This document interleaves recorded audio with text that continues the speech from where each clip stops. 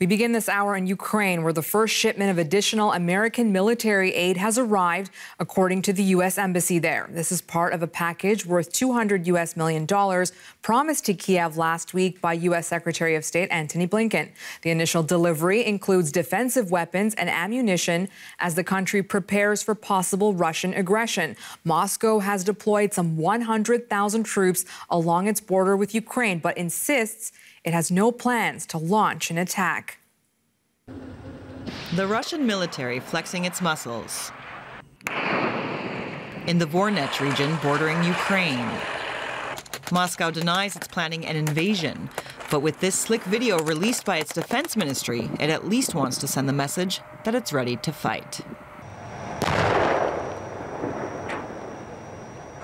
There is real concern in the region about Russia's motives. Russian troops are now positioned in Belarus, all along Russia's border to Ukraine, and are massed in eastern Ukraine, where fighting has been ongoing for years.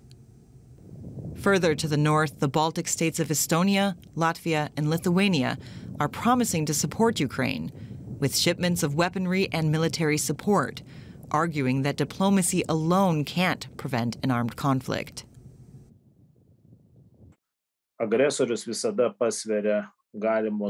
The aggressor always weighs the possible losses and likely damage.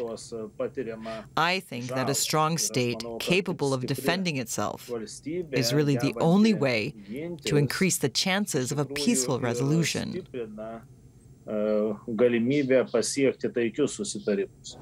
However, it's a principle of deterrence not endorsed by Germany, which has disappointed Kiev by refusing to supply weaponry to Ukraine.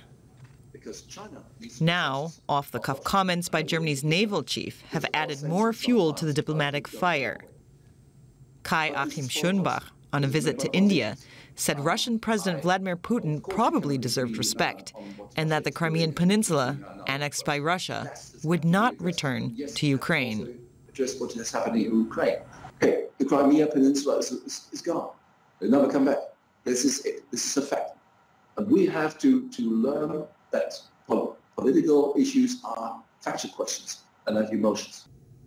These remarks have now cost him his job, and the faux pas has added to the misgivings in Kiev over Germany's stance on Ukraine. But with the uncertainty looming, Ukraine has been assured that it doesn't stand alone. The UK sent anti-tank missiles earlier this week, and the first delivery of U.S. military supplies has already touched down.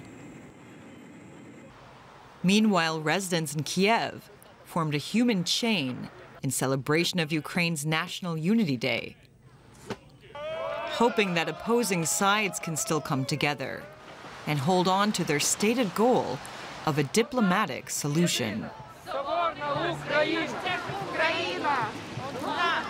Let's bring in DW correspondent Matthias Bullinger, who joins us from Kiev. Matthias, what exactly has been delivered, and what does this mean for the conflict now?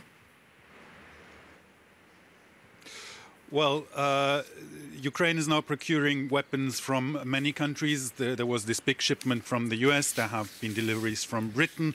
Also other countries, the Baltic states and the Netherlands, have announced shipments. It's mostly about light weapons that are easy to use and effective in case of an invasion. Anti-tank weapons, of course, complicated military systems are less urgent on the list, as it would take time to install them and train soldiers. So it's mostly weapons that would make an invasion by Russia more costly. This is the idea now, to deter Russia by making an invasion costly.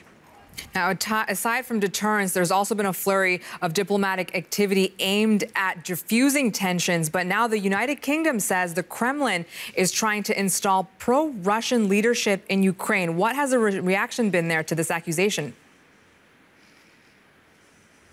This press release is raising more questions than it provides answers. They gave a list of 4 former officials of the Yanukovych administration. That's the administration that was ousted in the Maidan protests in 2014, saying the Kremlin wants to install them. But how they want to install them and how what strategy they're using, would this be people who are on the list, for example, after a possible invasion, or is there any other plan? There's no answers to that, so this is kind of very strange and hard to understand information. These people are not popular, so one thing we couldn't possibly exclude is that Russia wants to somehow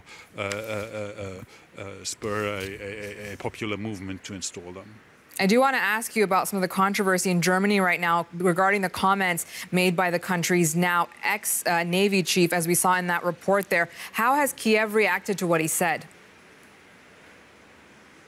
I think these mentions of this now retired Navy chief have really galvanized a feeling that has been lingering in Kiev that Germany is an unreliable partner, because the two main reasons are Nord Stream 2, which would as people see it here, considerably weaken Ukraine's position by making it less relevant as a country for gas transits. And the other thing is Germany's refusal to provide weapons to Ukraine. And that does not only include that Germany does not sell itself weapons to Ukraine, which is something that could be easily circumvented by buying weapons anywhere, but that Germany is also blocking weapons deliveries, for example, from the Baltic states who need permission to resell weapons that they once bought in Germany, or from the NATO procurement agency. And while diplomats are not confrontative on this issue, discontent is high, and civil society is even accusing, some people in civil society are even accusing Germany of sabotaging Ukraine's efforts to defend itself. DW correspondent Matthias Böllinger reporting from Kiev. Thank you, Matthias. Well, meanwhile, the U.S. State Department has refused to confirm media reports that it has ordered U.S. embassy staff in Kiev to leave Ukraine.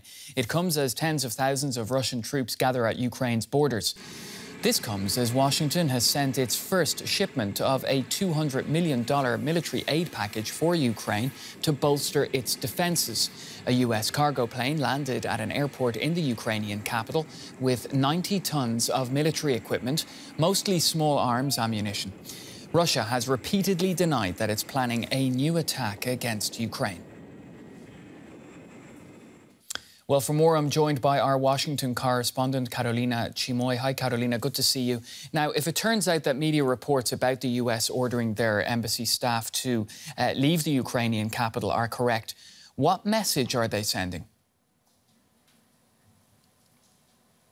Well, the tension is obviously already growing, Pablo. You can see this also in the last statements from the White House and the State Department. And in case the evacuation of U.S. diplomats based in Kiev are officially confirmed, this could point to an even more tense scenario, of course. At the same time, it's important, though, to point out that Russia is using this tense situation as a demonstration of power to bring the United States to the negotiation table to discuss security issues in Europe, and most importantly, to persuade Washington to accept its core demand that Ukraine be barred from NATO. But again, the evacuation from U.S. diplomats based in Ukraine has not been confirmed yet, either by the White House or the State Department. And there have been some media reports, as you mentioned, that families of American diplomats posted in Kiev had apparently been ordered to begin evacuation on Monday, but this has not been confirmed yet. Now, Carolina, it seemed, listening to the dialogue between the US and Russia, that had taken a more conciliatory tone on Friday. Now, so does this military aid package and the arrival of military equipment heighten tensions? Well, I wouldn't say that Russia and the U.S. and its allies have taken a more conciliatory tone. Pablo, they are both playing the game, and the report mentioned it, of flexing muscles. Russia has deployed troops, tanks and missiles along the Ukrainian border, and Russian forces are surrounding Ukraine on different sides, and the U.S. has sent a military aid package and has delivered military equipment, as you just mentioned. But they, of course, want to show that they are willing to support and to help Ukraine on a military ground. But the important question here, Pablo, is what happens if Russia's actions are not clearly military? What if Russia acts in a so-called gray zone, meaning a space between war and peace, like, for example, election meddling or cyber attacks in Ukraine. Would this be enough to make the United States and its allies impose the severe sanctions President Biden has been talking about? Russia can definitely also shape the fate of a nation with these kind of strategies. We have already seen that in history, and without the cost of a war. Washington correspondent Carolina Chimoy, thanks for your time.